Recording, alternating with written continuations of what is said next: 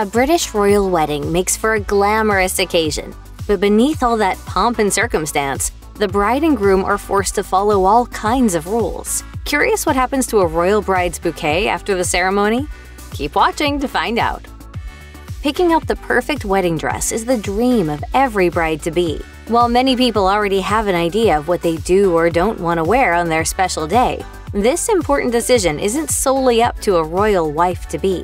In fact, if you're going to be a royal bride, your bridal outfit must comply with precise formal requirements. For example, tradition expects the bride to wear a somewhat modest dress. Usually, this means her gown will have some kind of sleeves, such as the lace sleeves worn by Kate Middleton. In keeping with the modest theme, bearing cleavage is also a no-no. Perhaps unsurprisingly, the bride is also expected to wear white, a royal trend that was started by none other than Queen Victoria. Earlier than that, royal brides were typically decked out in colorful garments, but Victoria's wedding in 1840 to Prince Albert rang in a new style for all future royal brides. Additionally, a wedding dress fit for royalty should be created by a British designer and, naturally, should be accessorized accordingly with an eye-catching tiara. Finally, before the future bride can get dressed on the day itself, she must first receive the Queen's approval of the final look. Every bride wants a beautiful bouquet, one that not only complements her dress and decor, but also makes a statement of its own. But a member of the monarchy cannot have just any old bridal flowers for a royal wedding.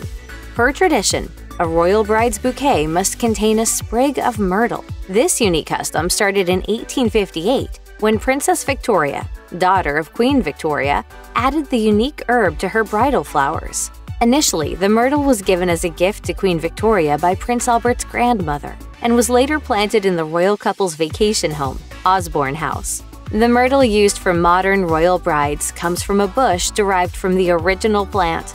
Allegedly, this plant is said to be a symbol of luck and loyalty, and to this day, many royal brides have followed the tradition of including a sprig of myrtle in their bouquets.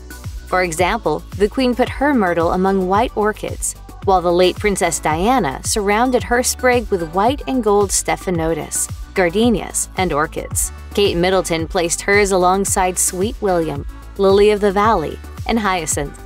Lastly, Meghan Markle arranged myrtle among one of Diana's favorite flowers, forget-me-nots. Markle's flowers also included sweet peas, lily of the valley, and jasmine. If there's one thing the monarchy loves when it comes to weddings, it's tradition. And this custom definitely appeals to a royal's inner romantic. Having the royal bridal party appear on the balcony at Buckingham Palace is a special tradition that began with Queen Victoria and Prince Albert in 1840. From there, newlywed royal couples have continued the practice, with the Queen Mother appearing in 1923 and Princess Elizabeth and Prince Philip appearing in 1947. However, a new ritual began in 1981 when Prince Charles and Princess Diana shared a kiss on the balcony. This memorable custom created a new standard for royal newlyweds. Since that first iconic balcony kiss, other royal couples have followed suit. In the documentary series Finding Sarah, From Royalty to the Real World, Sarah Ferguson tells host Oprah Winfrey, "And everybody told us not to kiss on the balcony, and so we did it deliberately. We both were so in love." Likewise, Princess Diana's son Prince William also famously followed in his mother's footsteps, sharing the iconic kiss with his new bride, Kate Middleton. On the other hand, Prince Harry, who wed Meghan Markle at Windsor Castle, didn't have a balcony moment, as they weren't near Buckingham Palace for their wedding. The couple instead shared a public kiss right outside the church. At most weddings, the groom dresses in a well-fitted tuxedo or suit. But a royal husband-to-be won't be seen in an outfit like that. Instead, a royal groom traditionally wears military regalia. This custom isn't just because the soon-to-be-married royal was involved in the service, though. No, these ensembles are worn because certain members of the monarchy have honorary military titles given to them by the Queen. Recent royal grooms to continue this practice include Prince William. Although he followed tradition, William surprised guests by wearing a red Irish Guards outfit instead of a Royal Air Force uniform. This choice was unexpected, since the Duke of Cambridge served in the RAF, but instead chose to observe his honorary rank of Colonel of the Irish Guards. Similarly, Prince Harry wore a decorated dark blue captain's uniform tailored by Deej & Skinner. His beard also constituted a break from tradition at the wedding, as the British Army doesn't typically permit beards. Before the wedding, historian Hugo Vickers pointed out that it would be unlikely for Harry to wear his uniform with a beard, though he did admit that, against all advice, Harry does do it on occasion.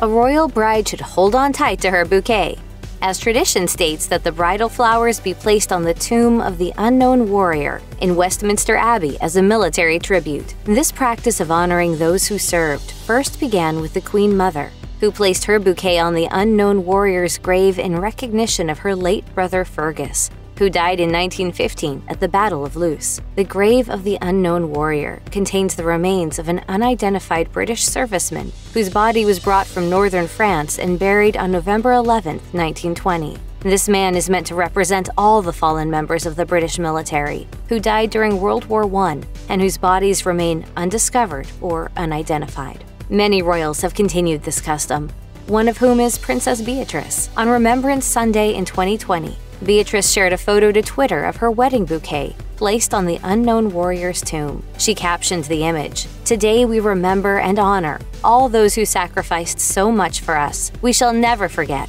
Princess Eugenie also shared an homage in a since-deleted Instagram story in which she reflected on the significance of the grave and service members. She added, "As with tradition, my wedding bouquet was laid on there."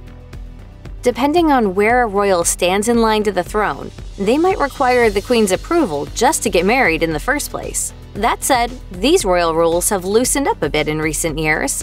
In 2015, the Succession to the Crown Act replaced the Royal Marriages Act of 1772, making it so that only the first 6 in line to inherit the throne need the Queen's approval to get married. But nothing has changed for those 6 people. Looking at one of the multi-page letters of endorsement that the Queen gave for Prince Harry and Meghan Markle's wedding, it becomes clear that this protocol isn't one to take lightly. She wrote, "My lords, I declare my consent to a contract of matrimony between my most dearly beloved grandson, Prince Henry Charles Albert David of Wales, and Rachel Meghan Markle, which consent I am causing to be signified under the Great Seal and to be entered in the books of the Privy Council." Not exactly heartwarming. Still, it was at least nice of her to call him beloved. Boom. There are plenty of issues for a couple to discuss before they get married, and if that couple also happens to be royal, the subject of religion might become a bit of a problem. For a long time, the 1701 Act of Settlement prohibited royals from marrying Roman Catholics, stating that no Roman Catholic or anyone married to one could inherit the throne. Of course, since then, the law has changed. However, there are still some exceptions that royals must take into account. For example, even though a royal can marry a Roman Catholic and become a ruler, a Roman Catholic royal cannot inherit the throne. Additionally, although the law has been adjusted, being a member of the Church of England is still a clear preference, as evident in Meghan Markle's decision to have a private baptism. The Duchess of Sussex underwent a secret ceremony before her wedding as a sign of respect to her new family. After all, the Queen is the head of the Church of England. Previously, the former actor had experienced a multi-faith upbringing and attended a Roman Catholic high school, though she was not Catholic herself. Regardless, her pre-wedding ceremony only goes to show that tradition matters when it comes to royal religion. When it comes to royal weddings, the bride and groom can't just use any old ring. The tradition of British royals using the rare and highly prized Welsh gold for wedding rings began in 1923 with the Queen Mother. This extravagant custom continued with Queen Elizabeth II's marriage to Prince Philip in 1947, Princess Margaret's marriage in 1960, Prince Charles's marriage to Princess Diana in 1981, and Prince Charles's second marriage to Camilla Parker Bowles in 2005. In the lead-up to their wedding, a statement from Buckingham Palace revealed that Prince William and Kate Middleton would also follow this glamorous practice. In this case, the bride's ring was given to the Duke of Cambridge by his grandmother, the Queen, shortly after the couple's engagement. As for William's brother, Prince Harry, he and Meghan Markle also accessorized in style, with Kensington Palace confirming the news via Twitter. The announcement stated that rings for the couple would be crafted by Cleve & Company, with a follow-up adding, "Ms. Markle's ring has been fashioned from a piece of Welsh gold, gifted by Her Majesty, the Queen." Tradition states that, if you're a royal groom, you aren't really supposed to have a best man, per se. According to royal expert Marlene Koenig, the words best man aren't exactly typical of a royal wedding. She explained to Town and Country, the best man or best men are officially called supporters. This custom was followed by Prince Charles, who chose his brothers, Prince Andrew and Prince Edward, as his supporters when he married Princess Diana. Similarly, Edward also had his brothers as his supporters on his own wedding day. However, Prince William broke tradition by having his brother, Prince Harry, as his best man at his wedding to Kate Middleton. Similarly, Harry followed suit and asked his brother to be his best man at his wedding to Meghan Markle. Kensington Palace confirmed the Duke of Sussex's news via Twitter, adding a follow-up statement declaring that the Duke of Cambridge is honored to have been asked and is very much looking forward to supporting his brother.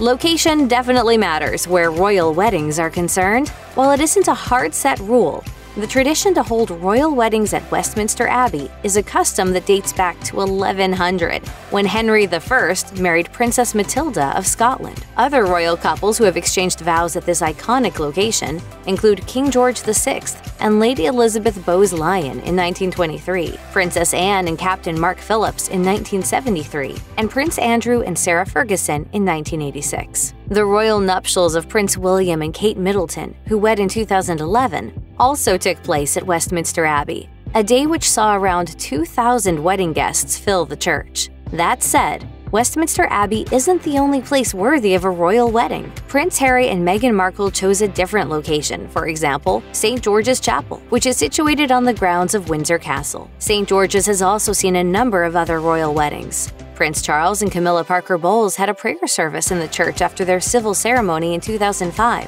while the wedding of Princess Eugenie and Jack Brooksbank took place there in 2018. Evidently, picking the right venue for a royal wedding is an important task, one that requires understanding and respect for the family's history and tradition. Check out one of our newest videos right here. Plus, even more list videos about your favorite royals are coming soon. Subscribe to our YouTube channel and hit the bell so you don't miss a single one.